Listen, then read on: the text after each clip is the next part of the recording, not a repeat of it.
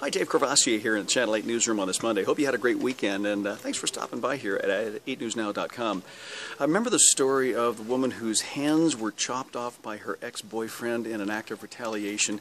She eventually died of cancer, but now friends and family and supporters and those against domestic violence are rallying against the suspect, and we're going to have the latest on that.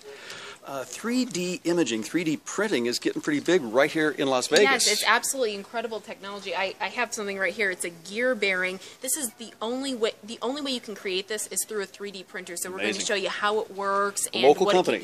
A local company. Wow. What you can use for it, and it's very cool. You'll want to watch. Thanks, Lauren. Look forward to that. Also today, report the latest on the Cromwell, which is the newest resort to open right down there on the strip at Flamingo, and Aaron Drawhorn down there to give us an idea when the Cromwell is going to open and some sales that are already taking place for the rooms there. Those stories and a lot more coming your way on our news between 4 and 6:30. Hope to see you then.